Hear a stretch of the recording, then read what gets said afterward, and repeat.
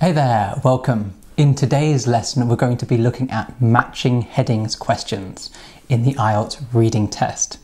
This is one of the question types that students find the most difficult, but I'm going to be showing you some useful tips and tricks and a strategy to help you do this very well in your upcoming IELTS test. So as always, when you start the IELTS reading test, the first thing you're going to do is go to passage 1 and then glance at the question and identify what the question is. In this case, we have a matching headings question. So we're going to look at it, we're going to acknowledge it, but then we're going to move immediately to the text. And we're going to read this text, but the way we read it is important. We're going to read for gist, which means we're going to read quickly. We're going to get a general understanding of the text. We're going to understand the layout, so where information is in the text, and we're also going to be quickly highlighting words as we read. This is going to help us locate answers later on and also to make sure that our mind doesn't wander and start thinking about something else. So here's the text. Read it quickly. If this is difficult to see, then I'm going to make it a bit larger for you. You can always pause the video at different parts so that you can read it. If that's still difficult for you or you want to practice highlighting the words, then you can also download a PDF of this text. So read quickly, highlight the words, you're reading for a gist, a general understanding. Let's look at it together. So here are the words that I've highlighted. Now, if we've highlighted different words, that's totally fine. The purpose of the highlighting is just to help us focus in on the text. So we're going to be highlighting different words. Now we look at the matching headings question. Now there are 3 parts. We've got the instructions at the top. Now these are always the same or more or less the same. So pay attention to these instructions now so that in your IELTS reading test you can just glance at them, read them quickly, but you don't need to spend time working them out. Then we've got our list of headings. Now you'll notice we have 10 headings, but when we look at our paragraphs below, we only have 7 paragraphs. This is typical. There's often more headings than we need. So what's our strategy? Well, first of all, we're going to read all of the headings and we're going to underline key words in those headings. Then we're going to read each paragraph, especially focusing on the first and last sentence of the paragraph, because this is usually where we can find the answer. When writers are writing an article or a text, they want to make the paragraph clear to the person reading it, so they often put the topic sentence at the very beginning, which tells the reader what it's about. As a result, we can find the answer in the first sentence often. Not always, but often. Now remember, there are more headings than you need, so don't get alarmed. And if you don't know the answer, just guess. Or you could always leave a question mark and return to it later. Or, for example, if you're not sure between 2, again, leave it till the end, but make sure you write an answer in because you don't get or you don't lose marks if you get an answer wrong. So it's always worth having a guess if you're not sure. Okay, so here's the list of headings. Which words would you underline or which words would you highlight? Pause the video now, choose what you're going to highlight. If you're doing it on a PDF, highlight the words. Here's what I've highlighted. You can see I've highlighted quite a lot. Again, we're going to be highlighting different things. This is what helps me to focus in on the different headings. Now here's a tip. As you read through the headings, you might already have an idea of which paragraph some of the headings match with. Do these ones first. So for example, when I read the heading 7, definitions of crowding and density, I thought, I know where the answer is. I know which paragraph this is. So I would do that question first because as a result, I can begin to eliminate the different headings. But because we're going to do this together, we're going to start at A. So we've got paragraph A, we've got our list of headings, and we've got our questions, number 1 to 7. Pause the video and choose which heading is the correct heading for paragraph A. Okay, hopefully you've paused the video and you've made your decision. Let's go through it together.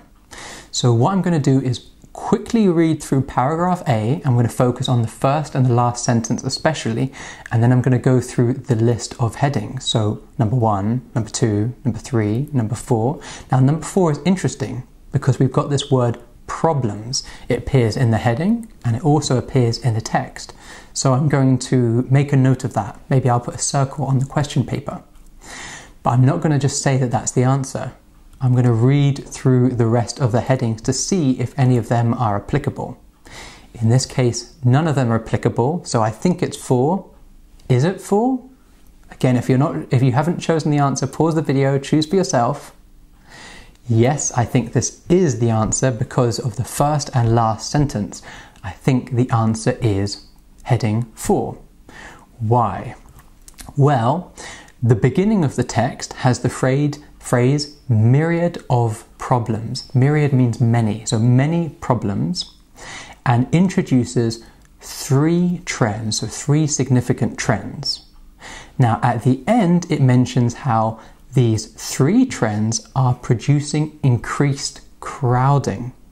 So producing in the text and result in crowding are synonym phrases. So they're not the exact same word, but they're synonym phrases. So as a result, the answer is 4. This is a good heading for this paragraph. We're going to score that out and we're going to move on now to paragraph B. Pause the video, choose the correct heading. Okay, hopefully you've paused the video. Hopefully you've chosen a heading. Let's do it together. So I've read the paragraph. I've looked at the first sentence and the last sentence especially, and now I go through this list of headings. So, could it be these? Not sure. Now, when I see the word psychological, something happens. Psychological reaction to crowding, I've got that in the heading. I've also got the word psychological down at the bottom in the text. Could this be the answer? Possibly. Let's look through the rest of the headings just to be sure. Now, when I see heading 7, something also clicks. Definitions of crowding and density. Well, in the first sentence, it says how crowding and density are not the same, and then there's mention of density and there's mention of crowding. So that could be the answer. Let's look at the other opportunities or the other possibilities. Okay, I think it's between these two. Which one do you think it is? Okay, the answer is 7. Why is it 7? Definitions of crowding and density. Because the beginning states that crowding and density are not necessarily the same, and then after that there is a definition of density and then a definition of crowding. So we've got a definition of each one. As a result, 7 is the correct answer. There is mention of psychology, but there's not a psychological reaction. It says psychological phenomenon. Slight difference. Hey there, if you like this activity, then definitely check out EnglishProTips.com, where you can get more activities like this to help you with IELTS reading, but also IELTS listening, IELTS writing, IELTS speaking. Check out EnglishProTips.com and start your learning for free. And if you like it, upgrade to the premium membership to get access to all of my IELTS study materials. See you later. Okay, C. Pause the video, choose the correct answer, and then we'll look through together. Okay, here is where the answer is. In this case, it's slightly in the first sentence, but mainly in the middle. So it's not always in the first and last sentence. The correct answer is, I hope you've gone through the list and you've chosen which one you think it is. It's 10. Nature and results of Calhoun's experiment. So you'll have noticed from the word Calhoun that it could possibly be number 1 or it could be number 10. In this case, it's 10. The beginning shows that this paragraph outlines a study by Calhoun. The phrase, a number of negative conditions developed, shows us the results of the experiment. So a number of negative conditions developed is in the text, and then results of Calhoun's experiment is in the heading. So the answer is 10. So we're going to score that out and move on to paragraph D. Pause the video, choose the correct answer, and then we're going to go through it together. Okay, I think the answer is here. Do you think the answer is there? If you don't, then pause the video again and work out why the answer is there. In this case, it's number 1. Other experiments following Calhoun's experiment offering a clearer indication. Now, why? So this paragraph looks at other research, so research and experiments, as a result of Calhoun's study. This other research, which looks at humans, better predicts the negative effects. So therefore, it offers a clearer indication. It better predicts the negative effects. Score that out and move on to paragraph E. Pause the video, choose the correct answer, then we'll look at it together. Pause the video. Okay, so I think the answer is here. Okay, the answer in this case is 6. What causes the upset feeling of crowding? Why?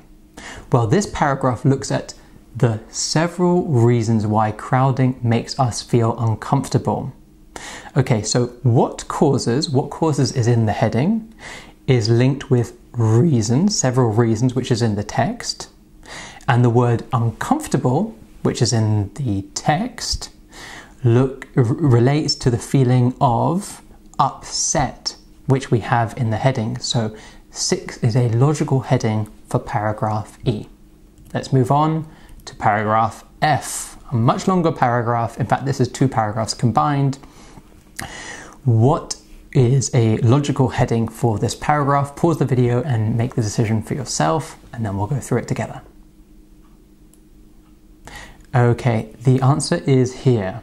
The answer is number 2, the effects of crowding on people in the social scope, because social density, which is in the text, relates to social scope, which is in the heading, and negative effects on human beings in the text relates to effects of crowding on people. So human beings and people are synonyms.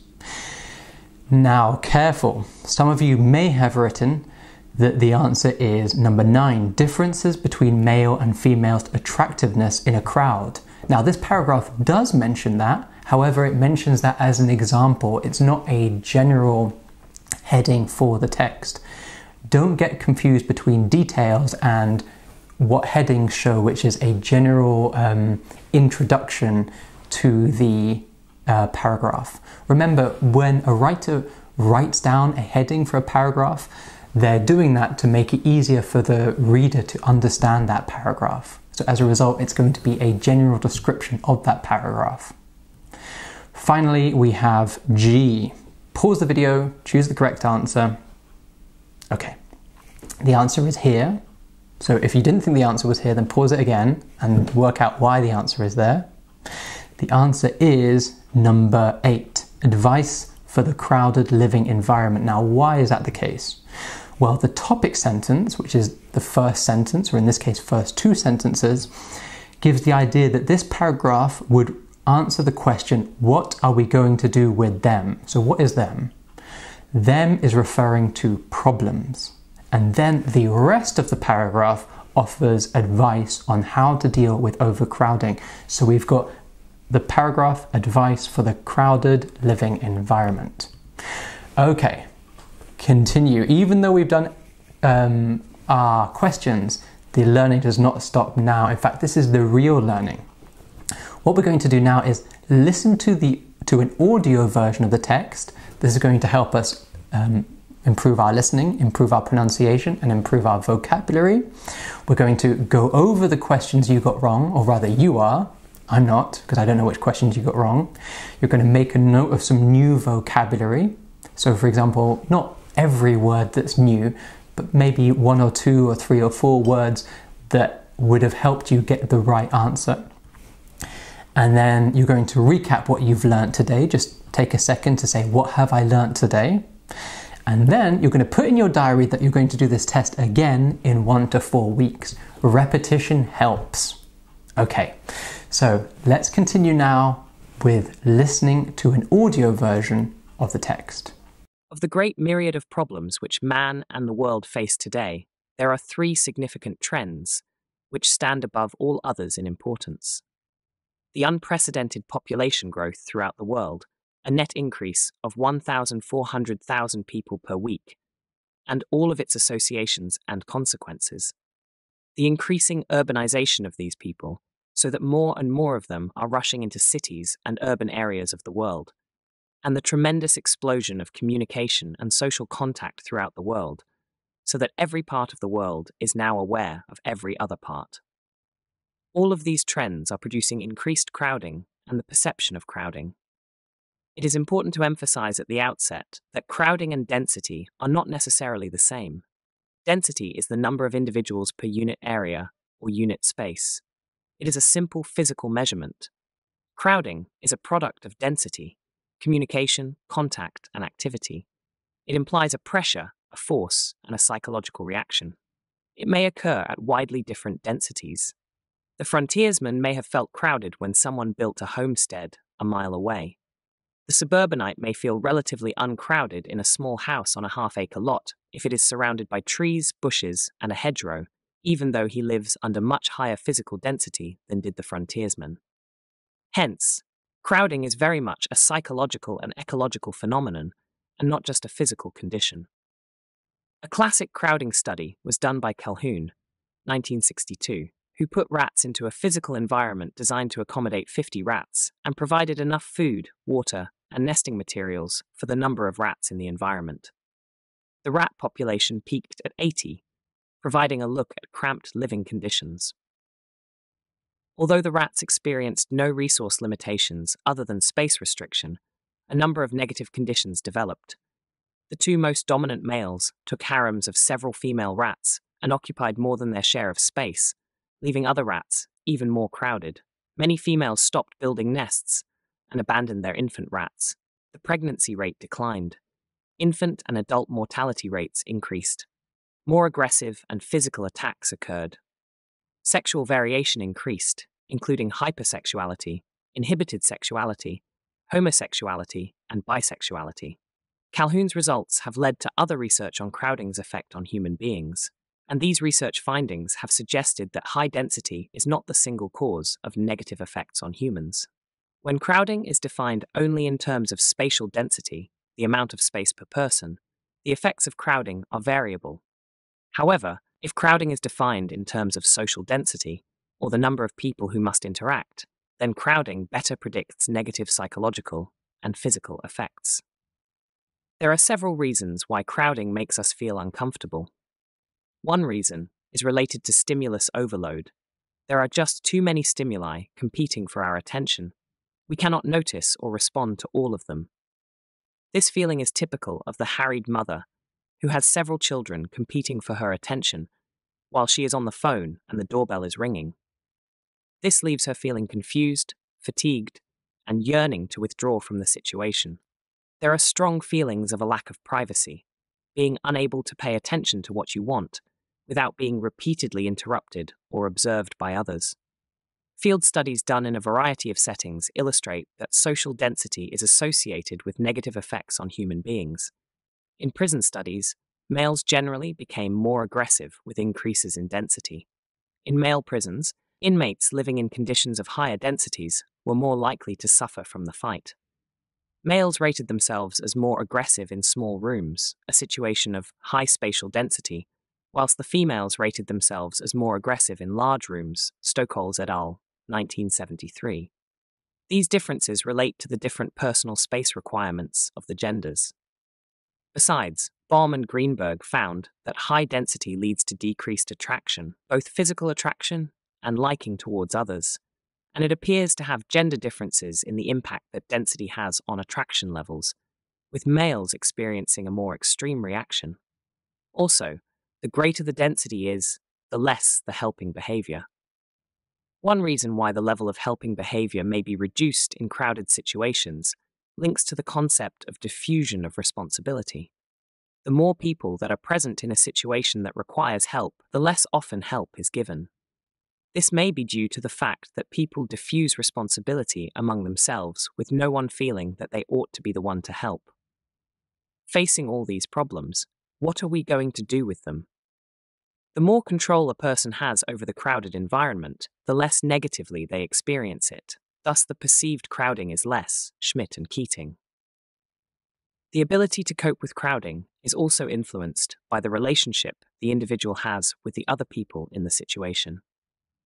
The high density will be interpreted less negatively if the individual experiences it with people he likes. One of the main coping strategies employed to limit the impact of high density is social withdrawal. This includes behaviors such as averting the gaze and using negative body language to attempt to block any potential intrusions. Okay, thank you very much for studying with me. I hope this has helped you answer those pesky matching headings questions. Good luck with all of your studies, and I'll see you in the next lesson. Bye then.